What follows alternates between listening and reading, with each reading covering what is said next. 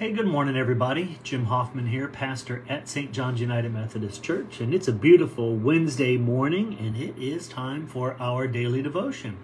I want to invite you to come and join me, if you would please, and spend a few moments with me as we pray, read scripture, the devotion for today, and take some moments to reflect upon it as well. I'm going to give folks a moment to say hello and leave comments, and would encourage you to do that as you join our Facebook event. If you're someone who watches this a little bit later on today, don't forget leave a comment as well. Let me know we were here. We would appreciate you doing that. Hello, Barbara. Good morning to you. I'm going to say hello to folks as they join our Facebook event.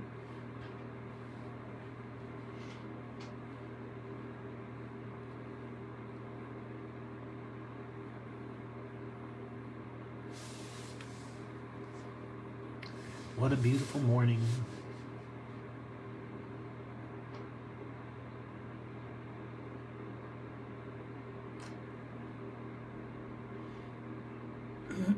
Excuse me.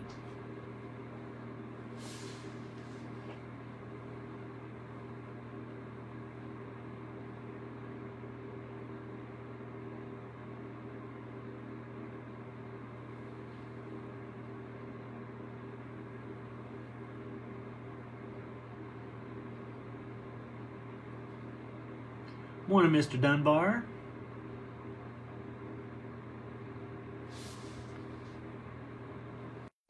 Push a button on my phone. Hello, Marilyn. Good morning to you. Hoping you and Jamie are doing much better. Hi, Chris. Good morning to you and Barb. Glad both of you are here.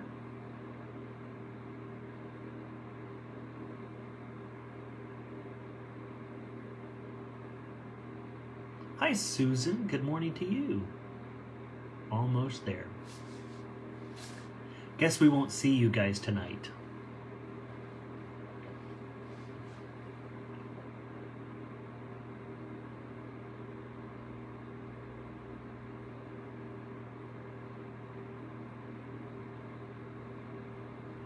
We're going to be reading out of the Gospel of John, chapter 13.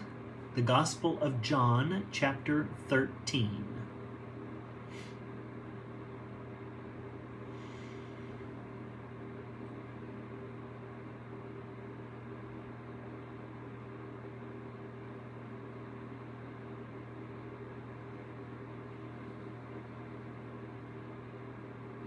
Give it just a couple more seconds. Give folks an opportunity to say hello.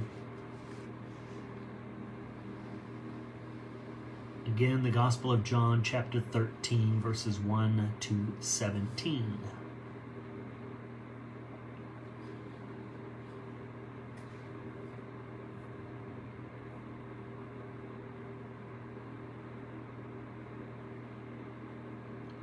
We'll probably have some other folks that will join us while we're in the middle of our devotion time. All right, so here is our opening prayer. O God, by your spoken word, you created everything that is. By your incarnate word, you redeemed us. By your comforting word, you are with us still. Prepare us now to hear your word to us this day. Amen. John chapter 13, verses 1 to 17 says, Now before the festival of the Passover, Jesus knew that his hour had come to depart from this world and to go to the Father. Having loved his own who were in the world, he loved them to the end.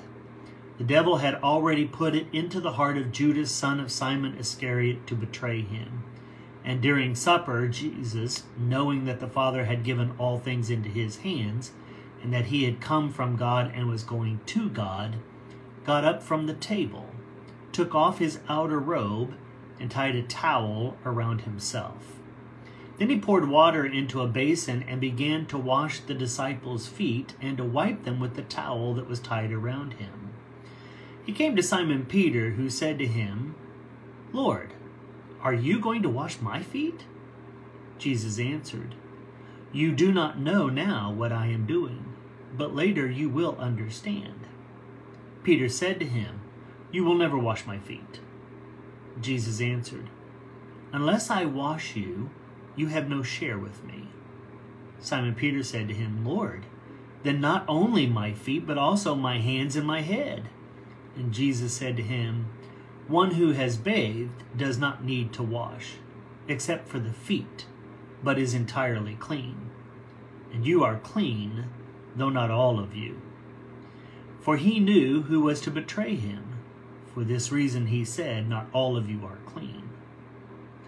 After Jesus had washed their feet, he put on his robe and returned to the table and said to them, "Do you know what I have done for you? You call me teacher and Lord, and you are right, for that is what I am. So if I, your Lord and teacher, have washed your feet, you also ought to wash one another's feet. For I have set you an example, that you also should do as I have done to you. Very truly I tell you, servants are not greater than their master, nor are messengers greater than the one who sent them. If you know these things, you are blessed if you do them." Our devotion writer today is Janice Gregg Presley from Maryland. And her focus verse is verse number 15. "I have set you an example that you should do as I have done for you." Here's her devotion. I can vividly imagine the foot washing scene in the Gospel of John.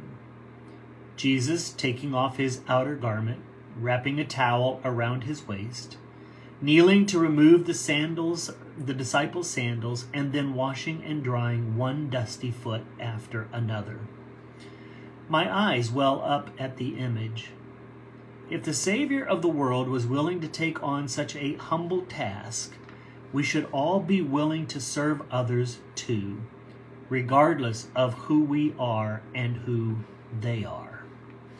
Following Jesus' example of servant leadership means being willing to engage with those around us no matter their background.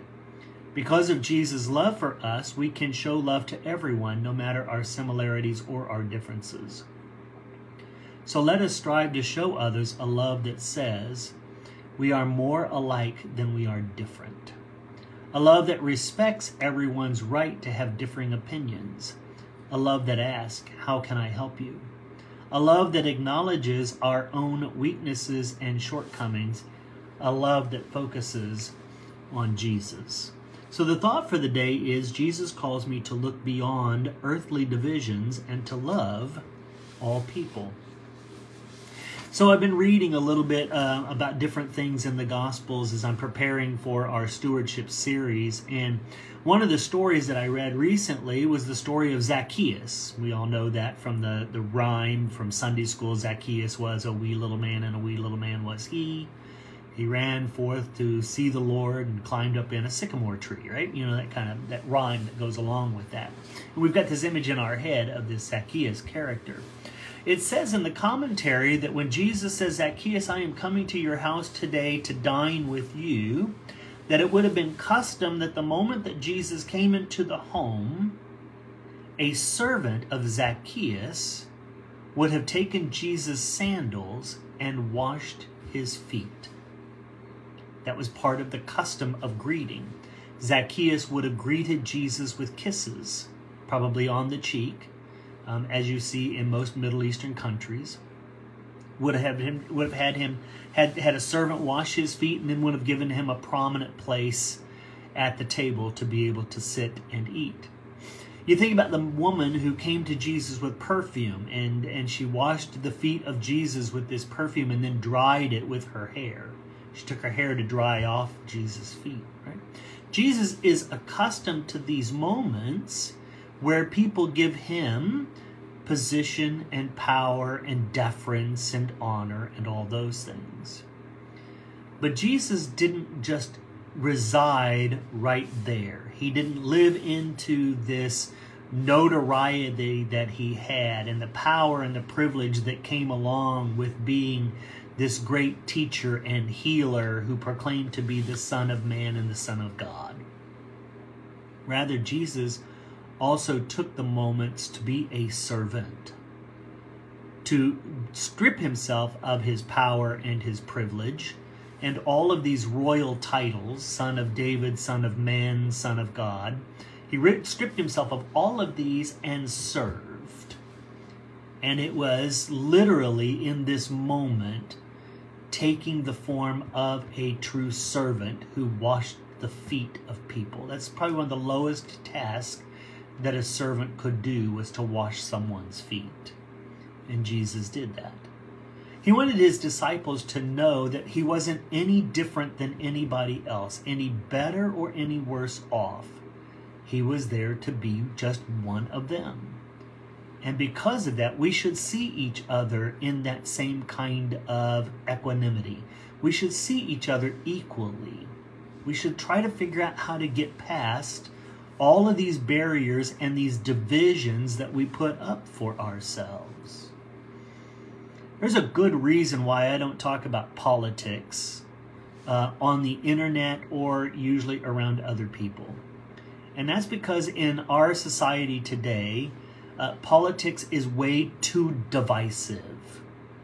And it is a way in which we try to figure out who is us and who is them. And we divide ourselves around these issues. We have no space in our conversation today for differences of opinion. It is either you agree with me or you disagree with me. And you are either here or there. You're either on the right side of this issue or you are whatever demonizing term you want to use, right? We've got all of these kinds of things. And so that's one of the reasons why I don't put these things on the internet. Unfortunately, I do see Christians that are on there, people who are Christ followers, and they find themselves in discussions that are divisive around a lot of these topics. And I think about the witness that God calls us to have. Jesus calls us to look beyond earthly divisions and to love one another. And I think it's pretty difficult for us to love people beyond the community if we're not real good at loving people inside of our own community. So maybe it starts there.